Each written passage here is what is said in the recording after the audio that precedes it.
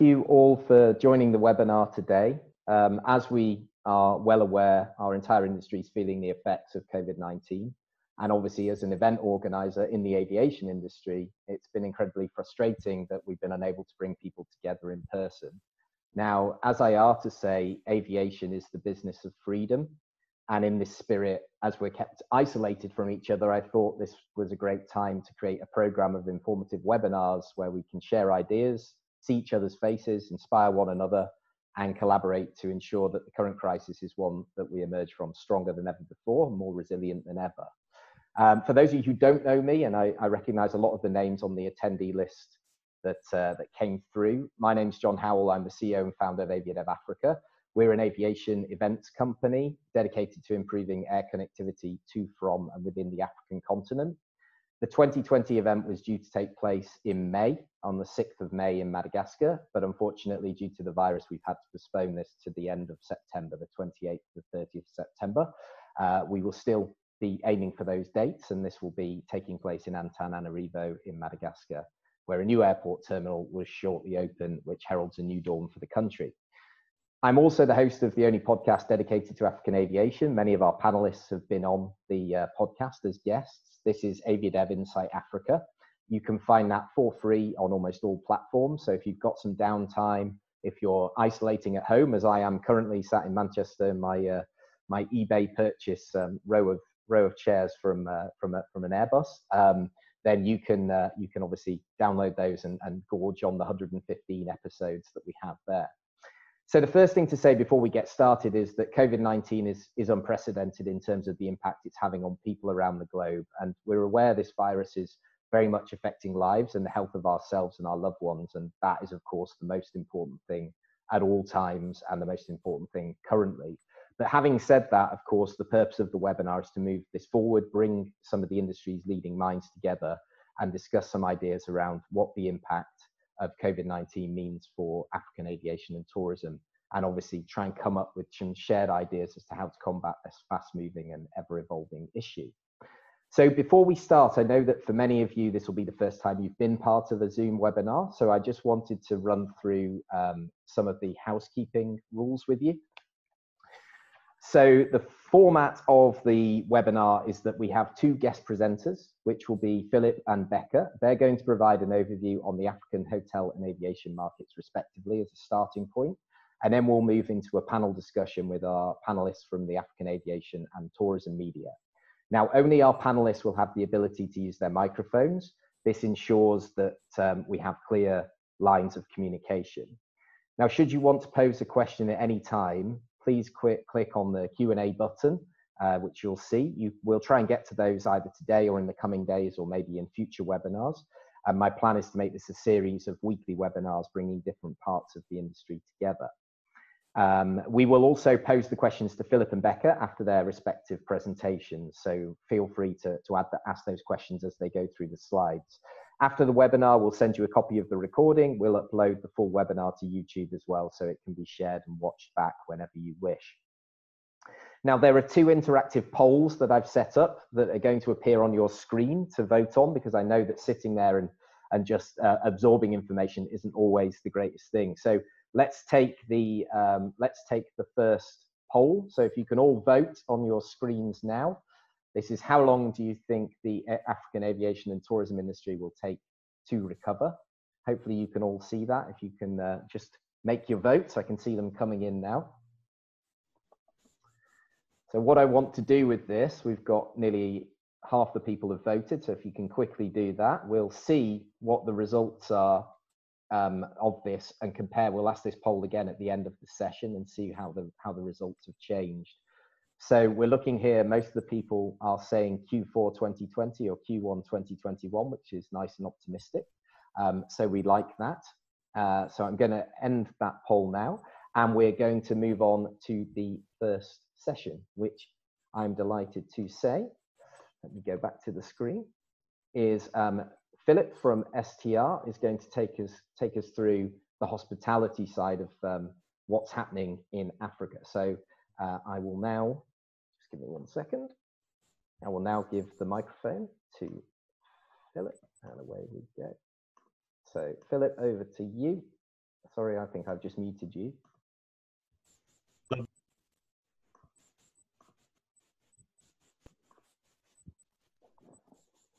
You go. Okay, we're all good. Thank you, John, and good morning or good afternoon, everybody. What I wanted to do is really just give you an idea of where we are from a hospitality point of view. We're obviously going to look at Africa, but I thought I would start where it all started, really, just to give you an idea of how it's progressed over time, not only from Asia Pac, from China, Asia Pac, through into the Middle East, through into Europe, and a little bit of America as well. So we'll give you an overall, or I will hopefully give you an overall idea of where we are. So if we just move on to the next slide, John.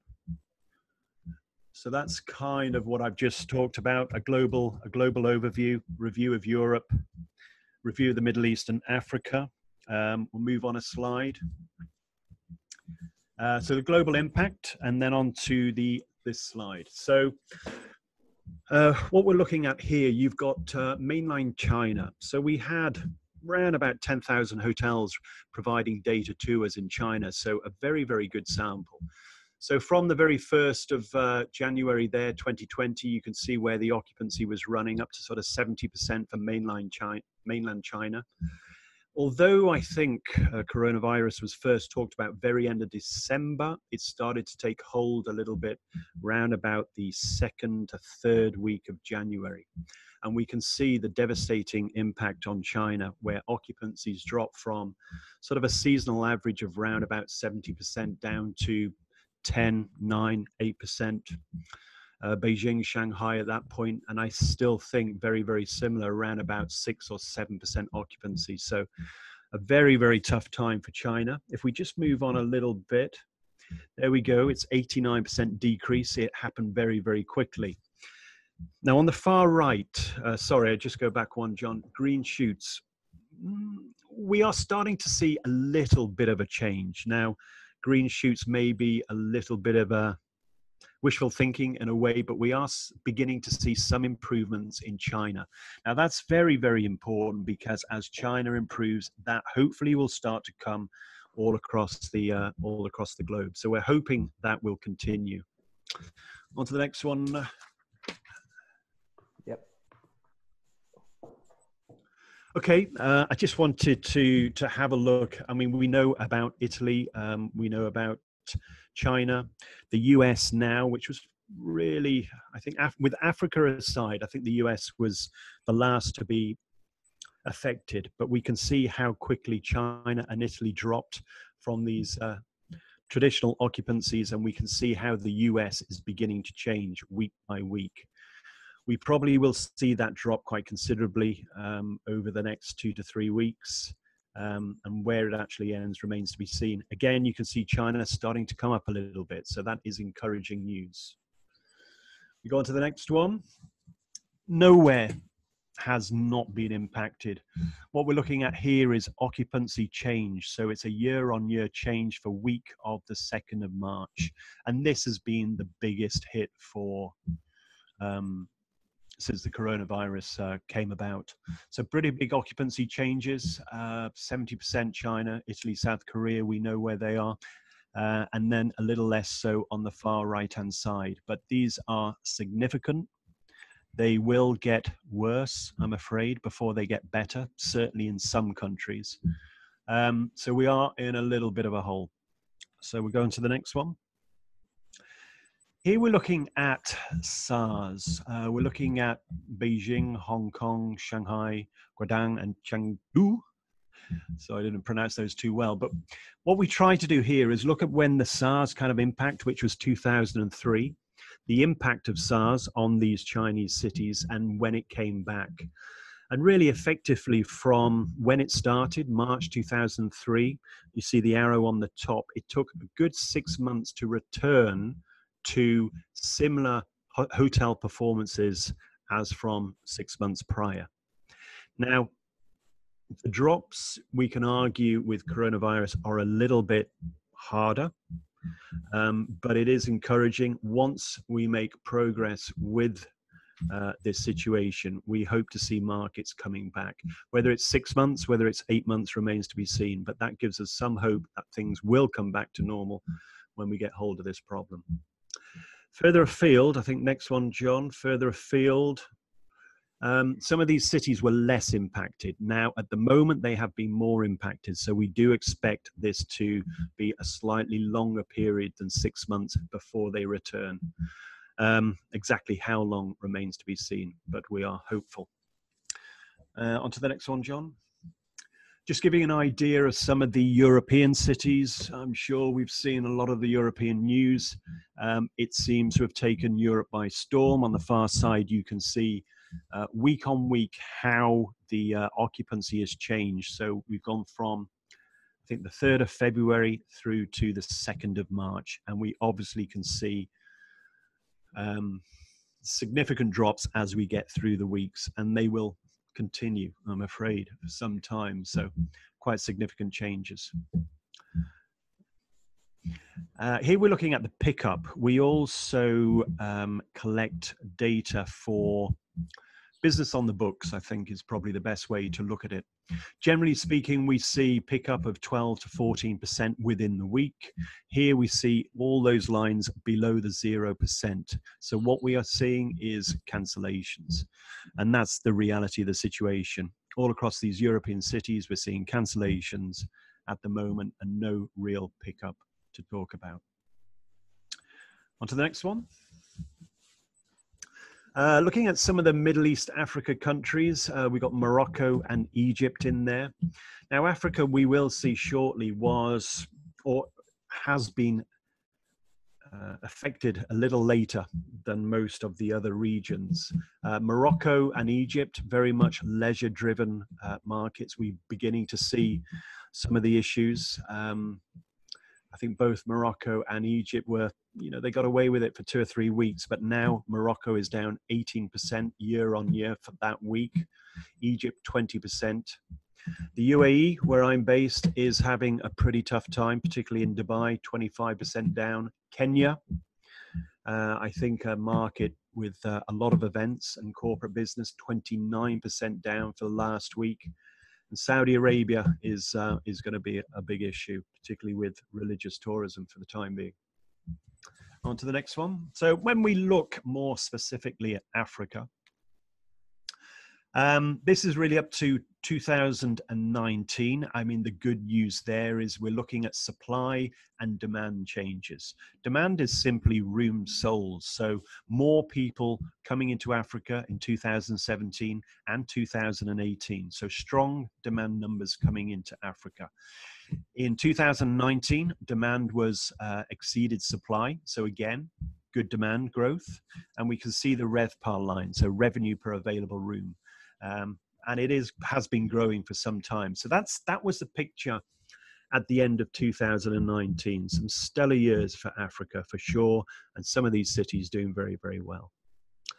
As we move forward to the end of February 2019, we can see things are beginning to change.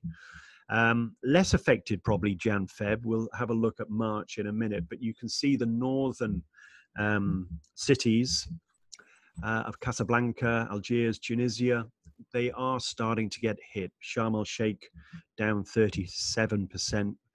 And this is revenue per available room. So a metric of a combination of occupancy and average room rate.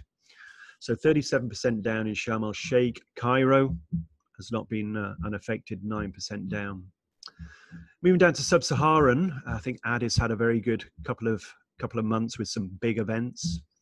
Lagos, even through March, I think a big oil conference in March has helped Lagos for this first 10 weeks. But generally speaking, it's a little bit of a mixed bag. Down in Cape Town, again, Jan-Feb was reasonably good, but we are beginning to see some changes. The Seychelles and Mauritius, January, February, we have seen some occupancy drops, but average room rate has been pushed up a little bit. So it's the occupancy that has dropped the revenue per available room in those two cities. So a little bit of a mixed bag. If we move on to the next slide, this will give more of an indication of how these countries have changed over the last 5 weeks. So the first bar is 3rd of February. Then we have the 10th, 17th, all the way through to the 9th of March. So we are very, very up to date here. And we can quite easily see what's happened. Through the first sort of 2, 3, 4 weeks of February, there was no real reaction to coronavirus whatsoever. It really started to hit the last week of February where we started to see some changes. Seychelles and Ghana, no reaction actually there. We saw Tanzania, Kenya, a little bit of a drop, Morocco and Tunisia in that 4th week, and then all of them started to accelerate. So we now get to the week of the 9th of March, and we can see some significant drops. If we look on the left-hand side, you can see how big those drops are. So Kenya, in terms of occupancy change for this week last year, over 40%. But your average across these African countries, around about 40%. Less affected at the moment, the Seychelles. So we will keep an eye on that. So it's certainly caught up in Africa, that is for sure. Again, looking at occupancy change, week of the 9th of March, the biggest drop is Cairo, followed by Tunisia, but all these cities are badly affected. Cape Town a little bit less. We will keep an eye on Cape Town and some of the markets down in South Africa. Currently for this week, 18% down year on year. But I'm afraid, like all the European cities, like the Middle Eastern cities, and obviously in Asia Pac, we are beginning to see a very, very similar trend. We'll go on to the next one there, John. This looks a little bit of a messy slide, but we're looking at occupancy change from the 17th of February, and we picked out some of the key cities in Africa. And we could see year on year, they were very much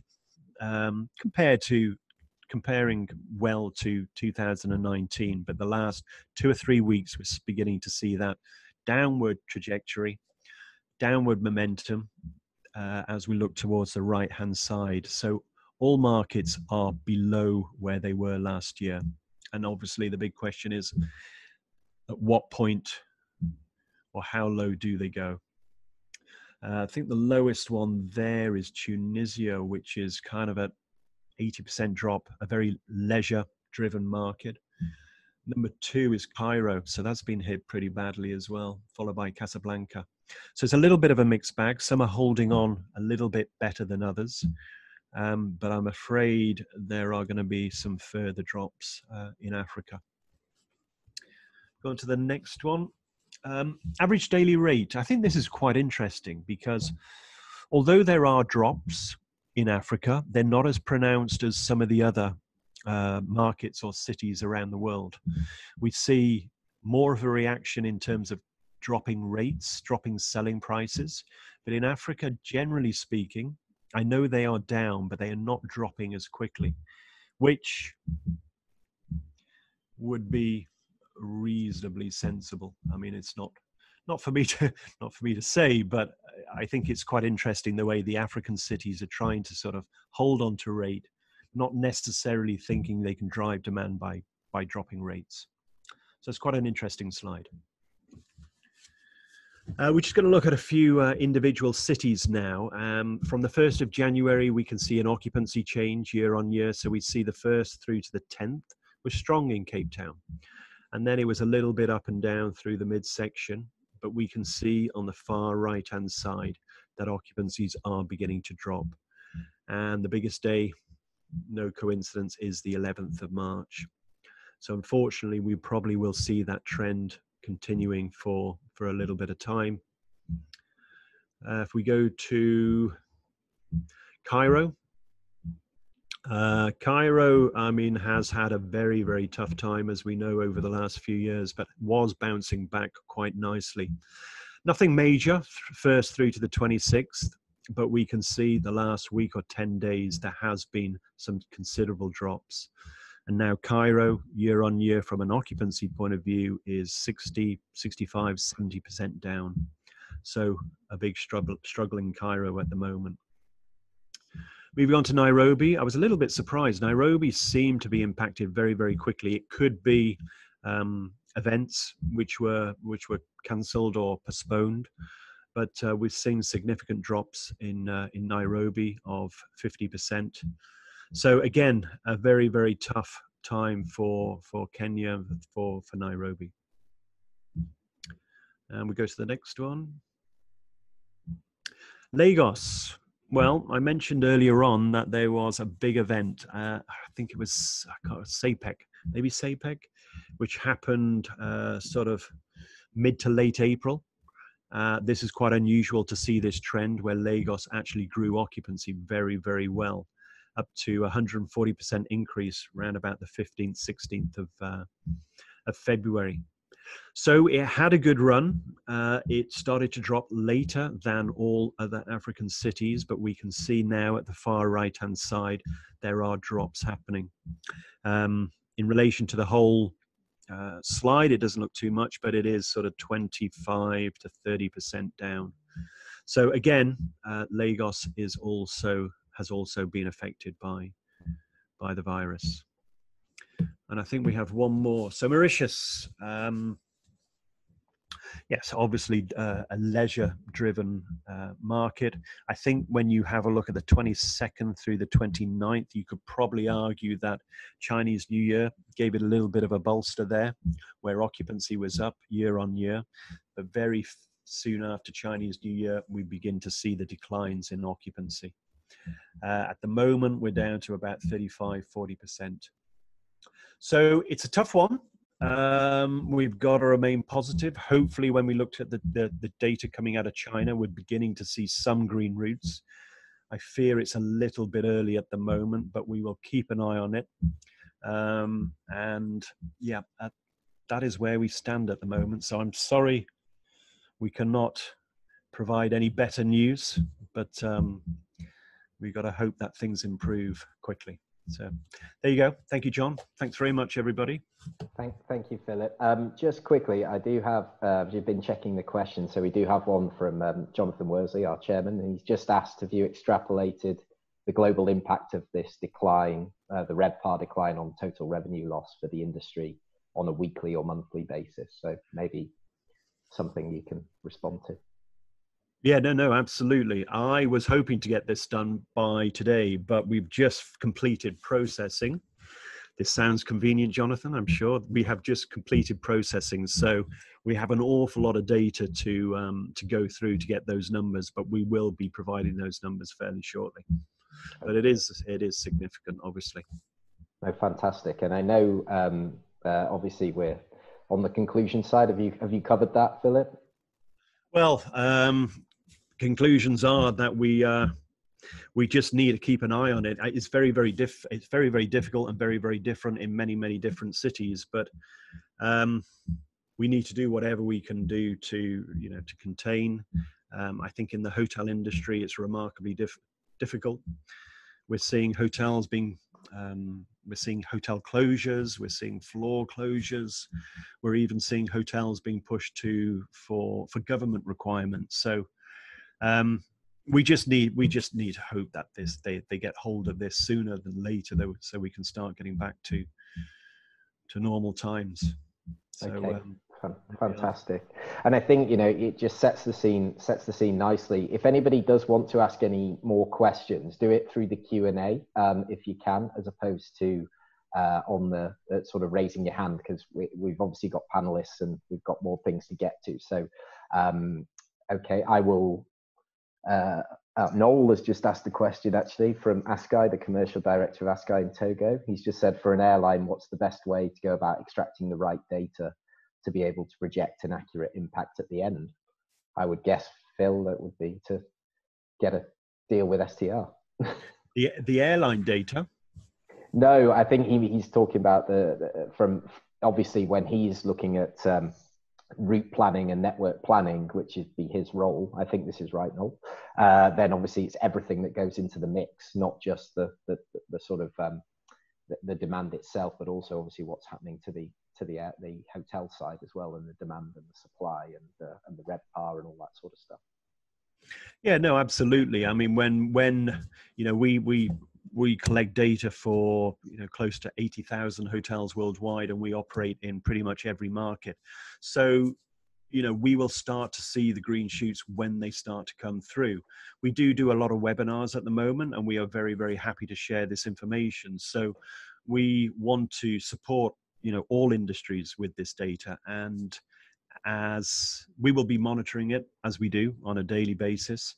And as soon as we start to see things improving, we will share that information. So that should be helpful.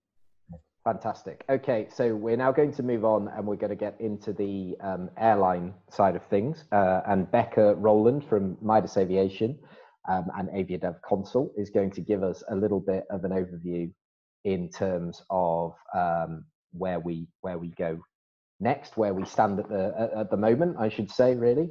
So Becca, if you can unmute yourself. Yeah, I think I have. Can you hear me? There you go. We can indeed. Great.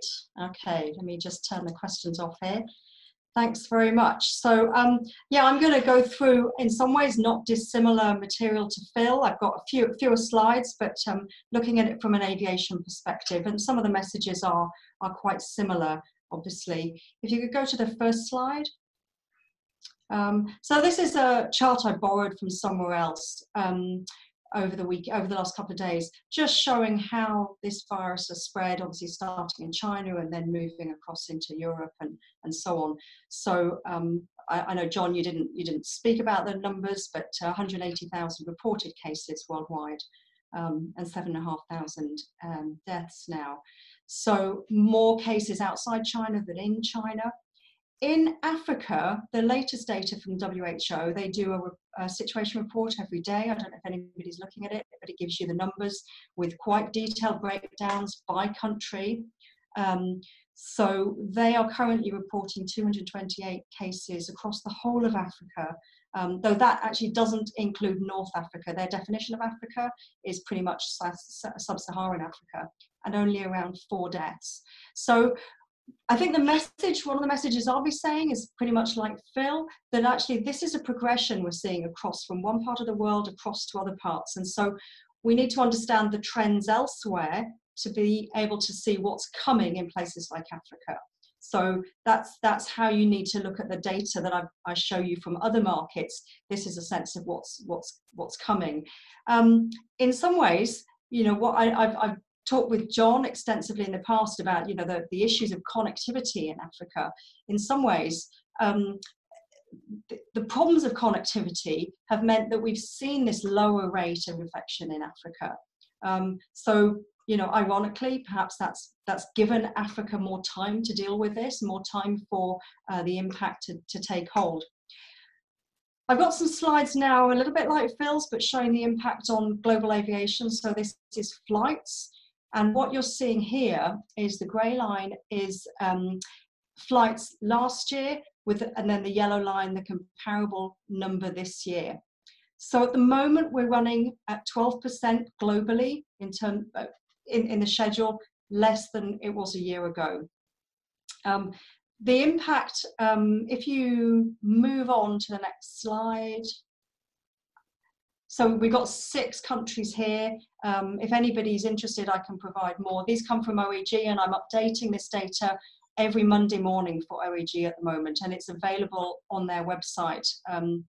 So China, you can see the traffic, the flights, the capacity fell very sharply through February. But as Phil said, with hotel occupancy, it's been picking up. What we saw at the beginning was very much the drop in capacity was demand-led. People were choosing not to fly, and airlines were responding by pulling capacity because their planes were less full. And so they didn't want to incur the operating costs if they didn't have the revenue coming in. What we're seeing now is we've moved to much more of a supply side issue where airlines are being told they can't fly or countries are putting restrictions in place. And I'll come on to that in a little bit. So we see a sort of progression here. You see China first with a really big hit and slight recovery, South Korea, the capacity's fallen by, I think it's about 56%. Hong Kong's decimated. I mean, they were struggling anyway. You can see at the beginning of the year, capacity was below what it was a year ago. It's now about 80%, just over 80% below where it was.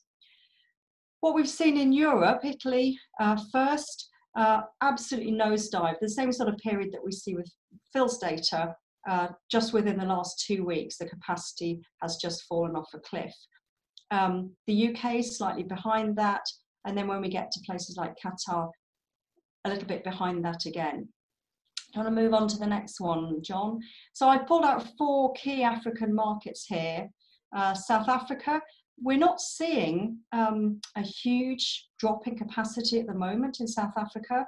It's been running below where it was all year, but that's issues with South African airlines. We're not seeing any particular impact from coronavirus now on the capacity. Nigeria, the capacity's been running ahead of where it was a year ago. That's partly due to Air Peace and aero contractors doing quite well. Again, we're not seeing yet any drop off in capacity by the airlines. You look at Kenya, again, it's tracking last year, it's below the level of capacity we had a year ago, but we're not seeing really a change in airline capacity in response to what's happening now. And I've put Madagascar in there because obviously we should have been all going to Madagascar in the beginning of May. And again, we're not really seeing an impact. So while this in some ways feels good, we're not seeing an impact on capacity, what it means is that airlines are flying their planes and incurring those operating costs at the moment, and almost certainly the planes are far emptier than they would have been, so they're not getting the revenue. So that doesn't bode well for the airlines in terms of their balance sheets and their business. And we will see airlines fail as a result of this all over the world, because it's not sustainable to not have that revenue for a period of time. Do you want to go to the next slide? So this is my last slide, and what I've done here is just summarize some of the actions that we're seeing being taken. So as I said earlier, this is now a more supply-led situation when it comes to aviation, and there's a number of different actions that are happening in the marketplace which the airlines are having to respond to. So countries banning travellers from some places. That's what's happening, as an example, with Angola. They're not permitting passengers from certain countries. There are countries that are only permitting residents to enter. So Kenya is doing that, only allowing citizens and foreigners with a valid residence to come in. So obviously that means the planes are much less full because those other people who would be traveling can't enter Kenya. There's countries quarantining passengers from certain places. That's what Burundi's doing. So again, that's putting people off traveling. Obviously, if you think you're going to go somewhere and be quarantined for 14 days, you're probably not going to travel in the first place. There are airlines that are suspending operations to some countries. We know Ethiopian, just as an example, has suspended operations to Bahrain for a period of time. There's airlines suspending flights to their own country. So Chad, as a country, has suspended all passenger flights into the country for 14 days. And then we've just got airport closures. So somewhere like Djibouti has just closed the airport. So all of those different sorts of actions mean that tourists certainly won't be traveling. They won't be going into those countries. Where I think the comparison with SARS is quite interesting, and I think we should be looking to those sorts of events in the past for a pattern of where we move forward, as opposed to looking at something like 9/11, where at the end of the event, there wasn't a sense of when the event has ended, of whether the fear, whether the caution about traveling, whether it was okay to travel or wasn't. But I think with SARS, and we'll see it with this, there was a sense that this event is now done and we can go back to traveling. So I would be hopeful that once we're through this, traffic is going to pick up, capacity will pick up. But at the moment, the airlines are going to be in for a very, very turbulent time.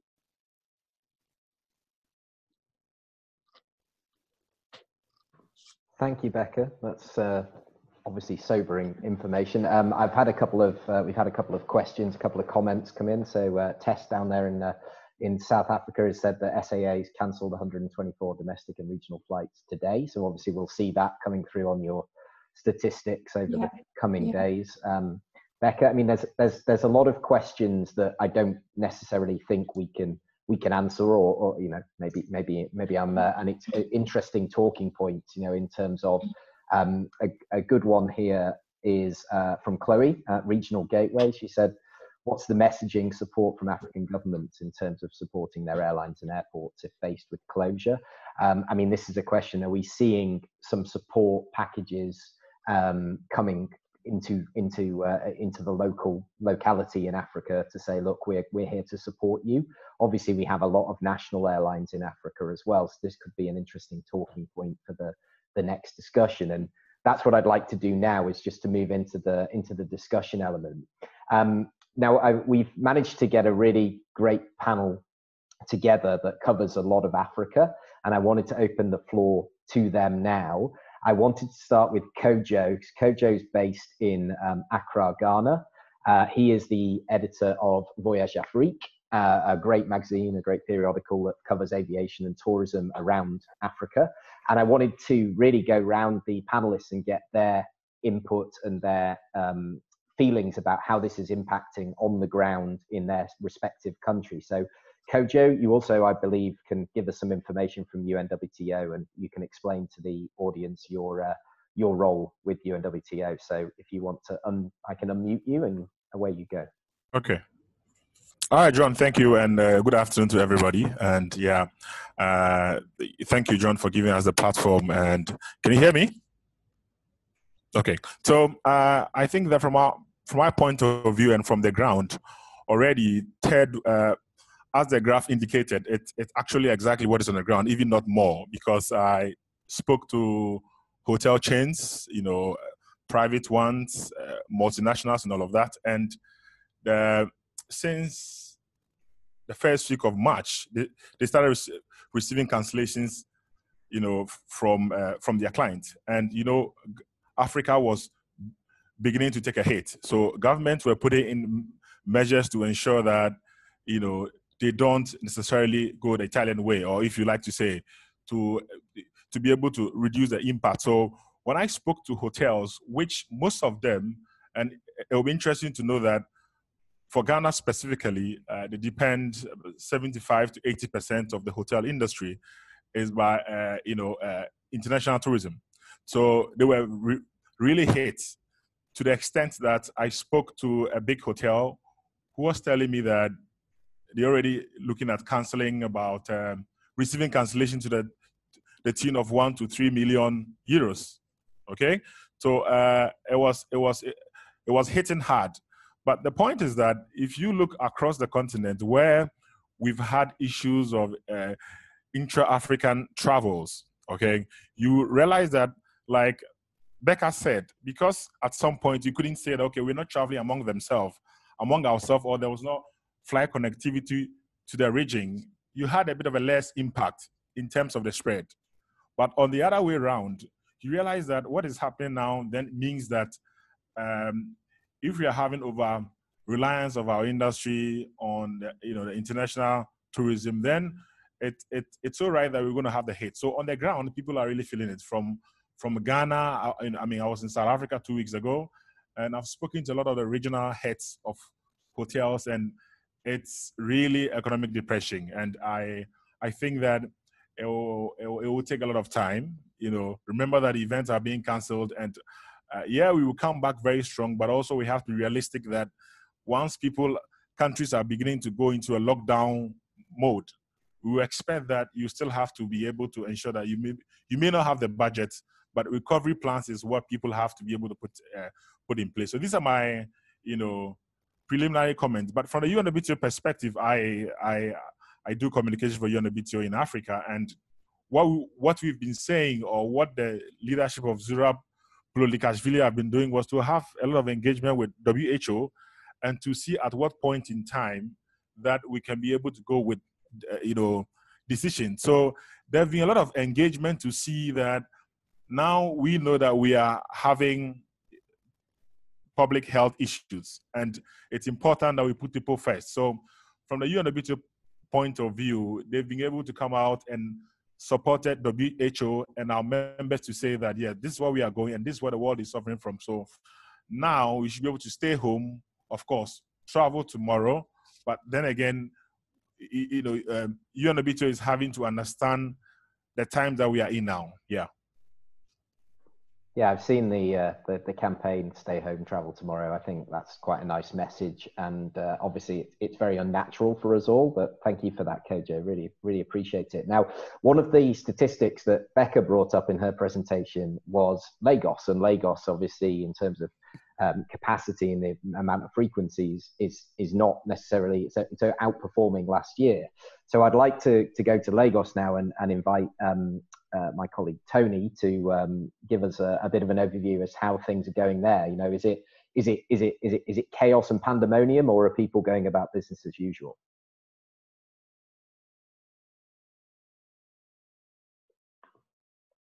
Toni? Can you hear me? Yes. Can you hear me, everyone? Yep.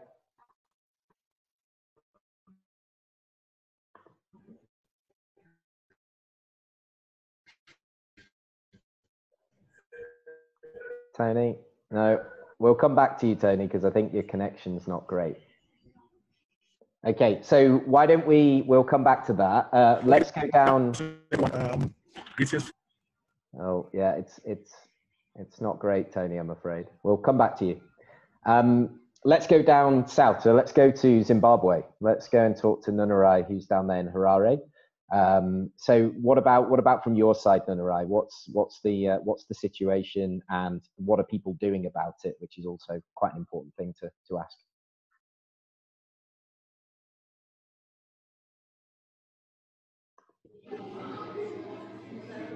Yes, good afternoon, John. Good afternoon, my fellow panelists and all those who are tuned in listening. Not good times around here. The COVID-19 has devastated the world, as we are all experiencing right now. But moving closer to home, we have seen in Zimbabwe, for an example, where I am from, yesterday the president of Zimbabwe announced some measures that aimed at reducing the impact of the spread of the COVID virus, like suspending all major events that were lined up, such as the Zimbabwe International Trade Fair, which is a very big regional trade investment event. So what that means is we have already lost some traffic that will be coming through to the country for the MICE business, and they won't be coming through, which also means that the airlines, they get to have less seats around. Airlines also, they've introduced some innovative ways of trying to weather the storm. For an example, we have seen the cancellation policy, the rebooking policy, being extended to 2 or 3 bookings at no cost. So this is aimed at retaining the passengers. This is aimed at making sure that people get to fly as it were. Then also, we have seen a change of culture. Airlines providing sanitary requirements such as sanitizers, wet wipes. Whenever passengers are boarding, they are now being given wet wipes. It's a practice that we have been seeing only in the business class for most airlines, but we are now seeing it across all the particular airlines. Then moving a bit down south, where I'm currently based right now in Johannesburg. Last night, it was announced that SA Express, they've succumbed to the reduced in demand for the COVID and also other challenges that they had been facing. So they've suspended operations with immediate effect from today, and they won't be flying, and they will reaccommodate passengers on other flights, and for the staff, they've been sent on forced leave, which is not good for employment and so on. So yeah, this is what is happening down here. Most countries in the SADC region, they are now quarantining passengers who are coming from countries that are heavily affected with the coronavirus. You're looking at China, Italy, the UK, the UK, the US. So whenever passengers come in from those particular countries, they're going to be quarantined for a period of 14 days, or provide a valid medical certificate that proves that they don't have any symptoms of the coronavirus. Then a bit of a stat. Earlier on, it was mentioned that hotel occupancy around the world, they have dropped drastically. In Victoria Falls, from January to Feb, we recorded a 13% reduction. So this is expected to grow on the negative from February to March because of the COVID virus. So it's not looking good, but like what Kojo said, stay now, fly tomorrow. We have to come together like what we are doing on this platform and come up with means and ways of trying to address these means and ways of us to survive this particular pandemic that we find ourselves into. Thank you. Thank you, Nunurai. Thank you very much. I think the cancellation policy, we've seen that from quite a lot of airlines to extend the cancellation policy. Book today, don't worry, you can rechange your flights. I saw Airlink were doing that as well. FastJet, obviously, as you mentioned, are doing it too down in Africa. And I'm not sure whether anybody else has got any ideas on how that can work. But what I want to do is I want to get over to Douala in Cameroon now. So for those of you who don't know Romuald, he's an air traffic controller, but he's also the editor of Newsaero.info, which is the Francophone aviation website focused on African aviation. So Romuald, you're kind of our airline guy, not that the other guys aren't, but you're very much focused on that. So if you can give us a bit of an update from your part of the world and what you're seeing, that would be great.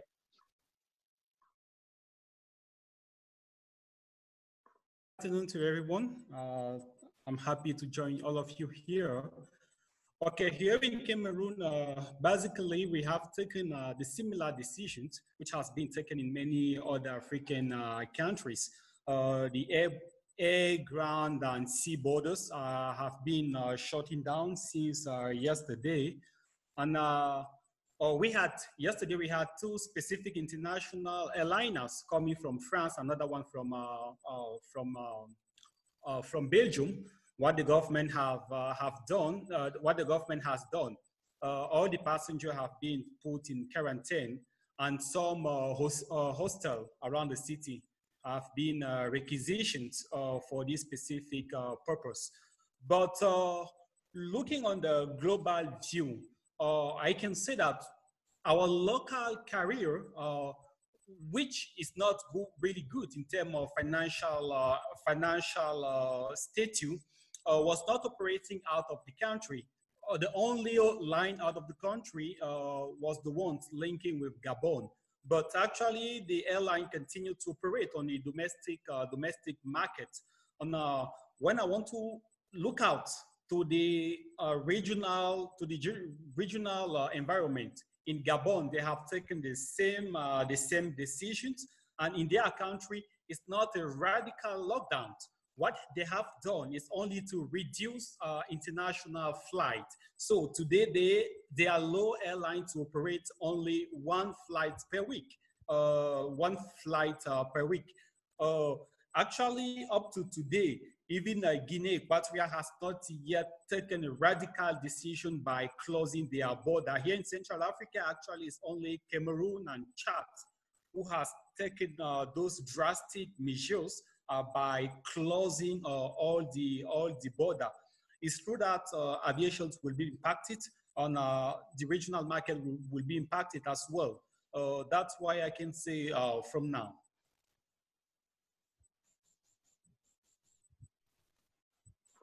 Thank you very much, Romuald. So I want to go back to Toni, and then we'll come to Lizzie. But I want to go back to Toni. Give you another go, Toni. See whether we can hear from you.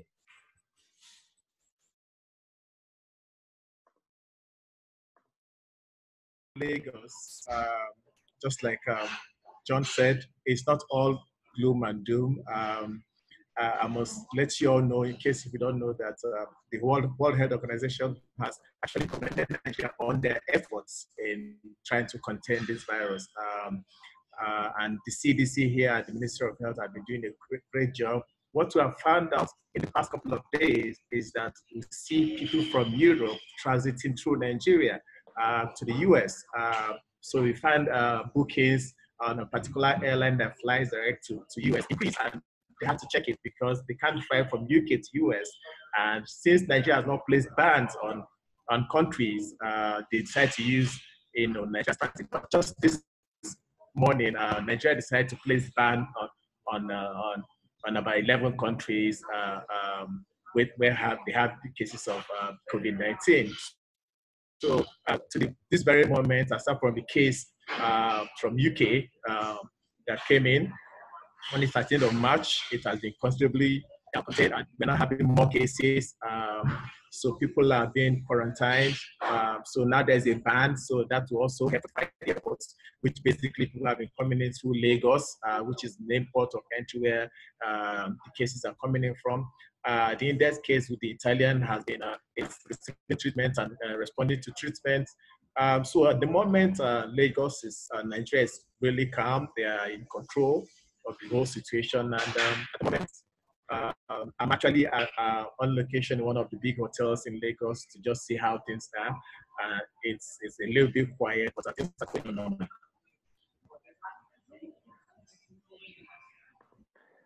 Fantastic, thank you, Tony. Yeah, it's interesting how it's affecting different people, and there's some comments and questions, and we'll come to those shortly. But a lot of things about the governments in Africa are actually, they've responded a lot quicker, because obviously Africa is feeling this after Asia, after Europe, but they've actually responded quicker with more drastic measures. And partly potentially that's because of the availability of the medical care. And again, we know all about this sort of social isolation and the benefits that can have. I'm sure we've all watched the news, and I'm far from an expert, but I understand what that means is stay away from each other and you slow the spread of the disease. You know, it's very interesting to see that the numbers, obviously, as Becca showed, the numbers of flights in Nigeria haven't really changed. So I wanted to go back to Accra again.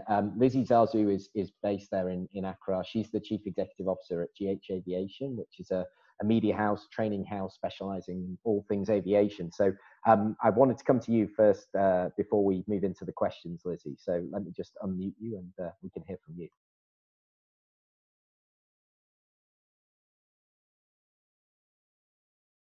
Yeah, hi, John. Hello, everyone. So I'm speaking from Accra. And basically, everyone has said it all, because the African government has taken it upon themselves to restrict flights from certain areas. For instance, this morning, a flight from IAD, that's Washington, on South African Airlines, when they got to Accra, a lot of them were refused boarding because there was a suspected COVID-19 on board. But it really left Accra on time anyways. So since COVID-19 came to Ghana, our airports are empty. Our hotels are empty as well. In terms of aviation and tourism, we've seen a decline. The COVID-19 has really, really affected our sector. And with regards to even reportage, we are not able to go out. For instance, we had a meeting with the Minister of Aviation, that was 3 days ago, and we needed to go and capture something. But because there was a ban placed on us by our government not to get a lot of people together at one place, we couldn't go. So all in all, it's affecting even the media, because we'll not be able to go to places where we need to capture events. Yeah, that's absolutely. what is happening in Ghana. Yeah. No, I understand, and I think that there's two things here which Nunurai touched on, and you've touched on as well, which is people are afraid to travel, because if they travel, they could get stuck somewhere. They'd be told to quarantine in a foreign country, which they don't for however long. They don't know how long. So of course, people are very unwilling to do that, and also the communications from, say, UNWTO is stay at home today so we can travel tomorrow. So you're actually, the World Tourism Organization is saying, please don't be a tourist at the moment. So obviously it's going to have this huge impact, and we've seen the numbers from Becca and from Philip as well. So one of the questions that I posed a little bit earlier that's come through that I really wanted to see what was going on, because we've got the people on the ground, is there any messaging coming from any of the governments in your countries about what they're going to do to support airlines or airports through this tough time? Would anybody on the panel like to take that one? Lizzie, okay. Okay, at the moment, I know that with regards to cancellation of flights, the airlines have been advised that this is a force majeure. So in case someone cancels their flights, the airlines are not supposed to apply penalties on their flights. And then with Ghana, we had a Consumer Protection Act where the airline had to pay passengers some money if they cancel their flights or if they delay their flights. But all of them have been put on hold because if it's a force majeure, then the airline cannot be held liable to pay any penalties to passengers and all. So I think the government of Ghana, Ghana Civil Aviation, Ministry of Aviation, that's what they've taken, the step they've taken just to help the airline to recoup some of the monies.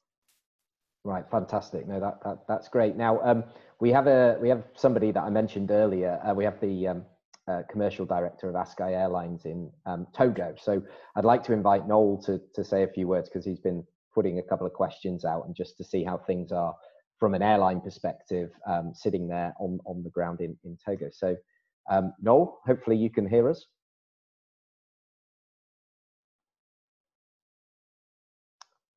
Noel, can you hear us? Okay, maybe not. Is there anything from any of the other panelists in terms of from their countries? So Toni wants to say something. Yeah, go for it. So yeah, so back here in Nigeria, the aviation community has been putting some kind of pressure, if you will, on government to kind of relax charges, make airlines augment their losses. But the Central Bank of Nigeria has come forward to put measures in place, and they're not directly to the airline, but they're looking at businesses that will be impacted, and they've created a 50 billion naira access to cushion the effect that SMEs will have during this period.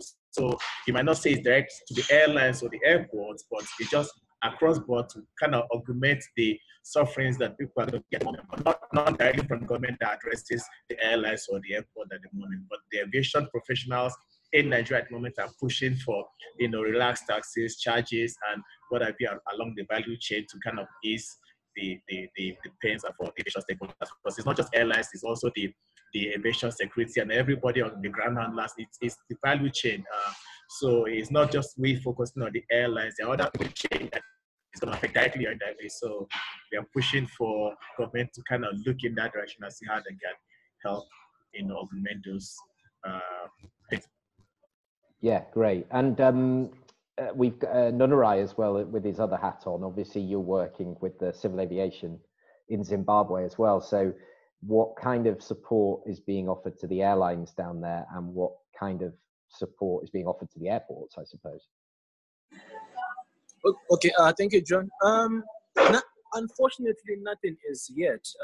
We haven't seen or heard of any government support, both on the Zimbabwean and South African side, that the governments are putting in place to support airlines at this particular time.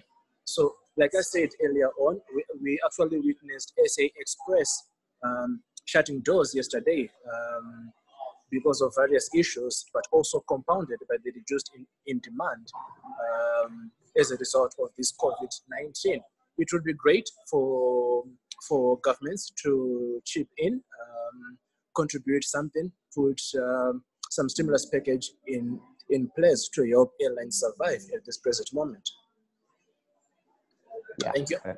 No, thank you. Yeah, I mean, people need to move fast on this, because we know how expensive it is to run an airline, to keep it going, and to keep the energy and the finances going. So yeah, I wanted to take a couple more questions before we finish. So quite an interesting one here from my friend Philip Wakomba. He said COVID-19's come at a time where protectionism is still a huge challenge. I mean, this is something that underpins everything that we do at AviaDev. Is we want open skies, we want free and fair competition, because we want a market that obviously will thrive in the right way. But we understand that there are national carriers and they have their role to play. So what he's asking is, it'd be interesting to see how African countries would handle cargo flights by opening up the skies and exempting these flight operations from travel restrictions.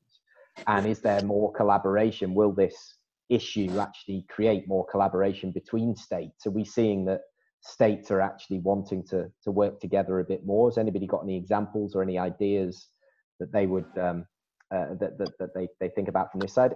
Maybe you, Romuald, if you've got any comments on that. Okay, well, talking about the issue, what we have noticed is that during this week, we already have two airlines, Cabo Verde Airlines and South Africa Express, which has completely closed the operations because of that low demand. But actually, I'm afraid that we don't have a specific method to assess how heavy will be that impact on the African carrier, since we don't know the duration of this crisis. But as well, for the recovery, it's true that Africa market, looking on this perspective, according to what the Aviators said, the impact on aviation market in Africa will be lower comparing to the other regions worldwide. But in terms of recovery, there are some airlines which will be more affected compared to other ones, like domestic carriers operating on the local market. The impact on their finances will be quite different comparing to those African airliner covering the international network. But according to me, we really need, those airliners really need government support. If not, many of them may lead to bankruptcy if nothing is done, because the crisis is very serious in terms of, because very soon they will be having this shortage of liquidities. So they need government support to keep on float and to continue operate.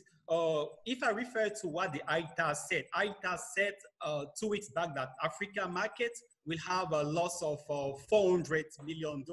But regarding the new restriction which has been imposed by government, we see that those figures today, they are out of date. So the impact will be enormous, and we African airlines really need government support to tackle this issue. And otherwise, on the other way, I do believe that even to tackle this issue, we need this collaboration within all stakeholders at the level of AFRA, at the level of Civil Aviation Commission, at the level of African Union to work together in order to tackle this issue. I can come back with some concrete solutions we may propose. So the question there is, which is actually coming in from John, who's our ambassador here at AviaDev, but he's asking, have you heard anything from AFRA or ACI Africa or the African Union or AFCAC? You know, is anything actually being done? Are they convening some sort of emergency get together? Are they doing anything in terms of creating this collaborative approach, or have we not heard anything yet? Are we expecting that soon? Romuald, have you heard anything? Oh, Kojo. Okay.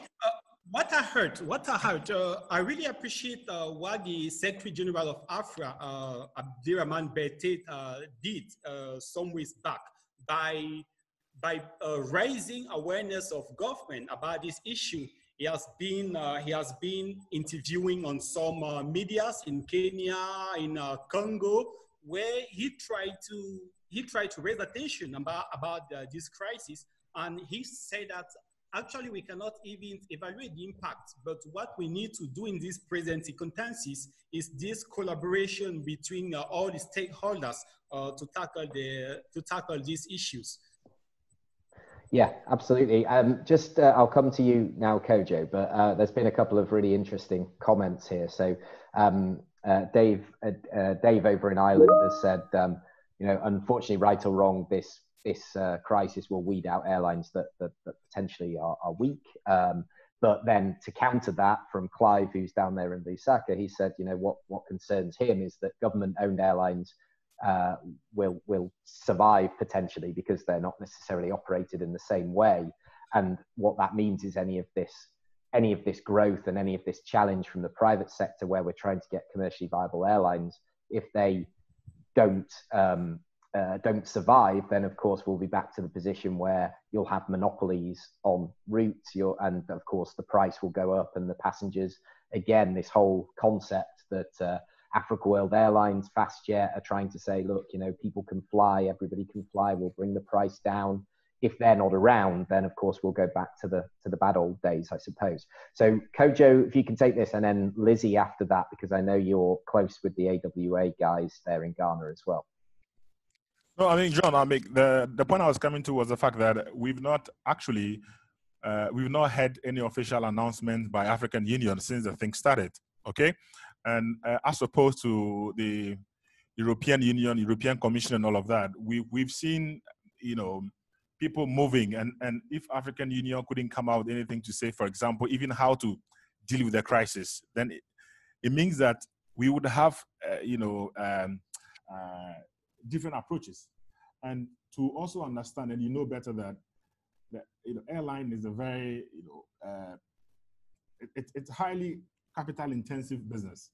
And most of our airlines in Africa are suffering. So if you see the African government banning or putting in restrictions, whatnot, there hasn't been any stimulus packages announced. Like Toni was saying, there's something that people are lobbying the government. But once you put in these things, the airlines are going to even, enter administration, because most of them don't have it.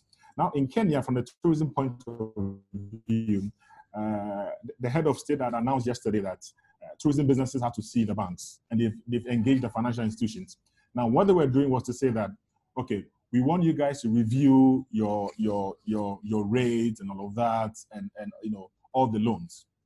It's a progressive measure, but at what point in time can we say that people can see it throughout this season, that government can make these decisions at this point, but who actually see that these things are implemented? Because after these things are done, hotels, airlines, all ancillary businesses will go suffering. And remember, our airlines are already in the red line already, the African airlines. So in terms of major decisions, because we saw the European Union saying that slot fees are being waived off, I think up until June or something, June or July.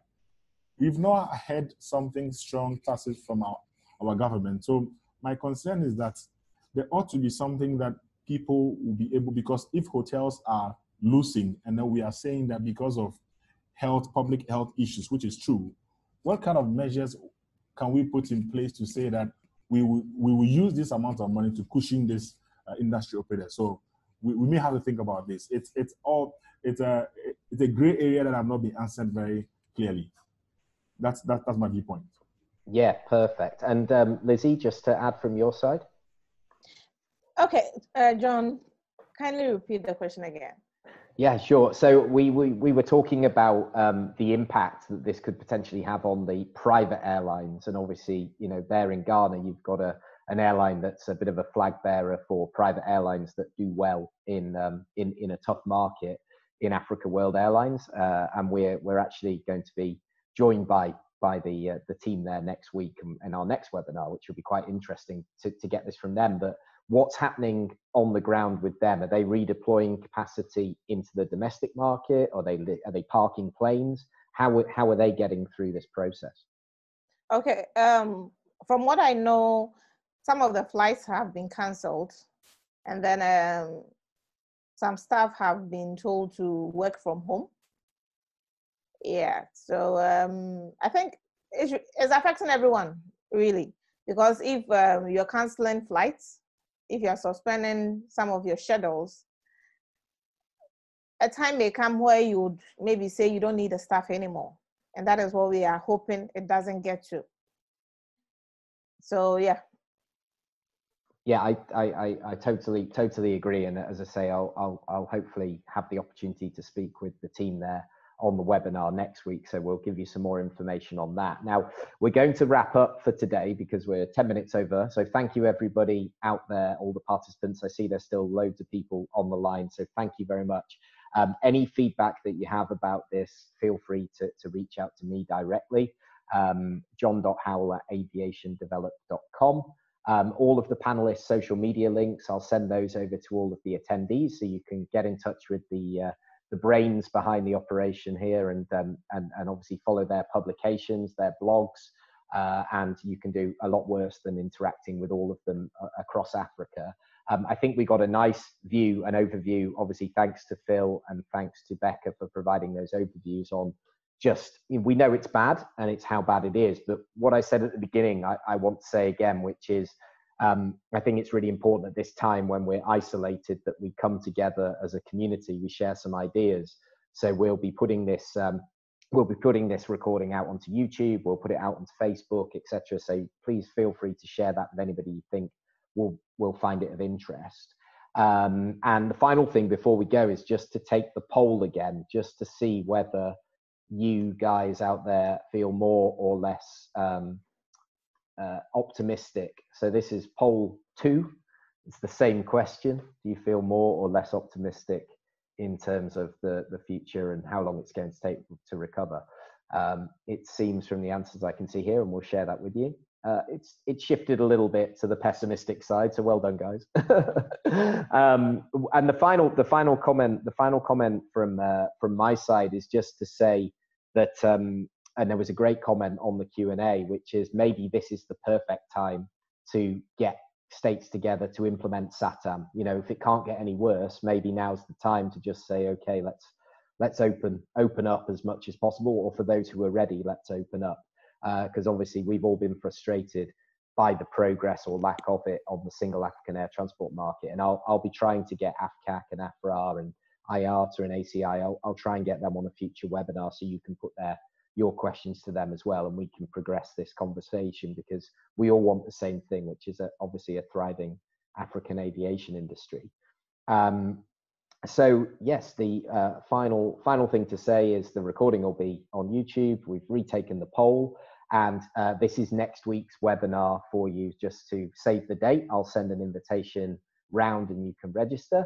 But I'll be delighted next week to have LAM Mozambique, ASKY, Africa World Airlines, and Agaga from down there in South Africa as well to join me, and we'll talk about the impact on the airline side and their response to it.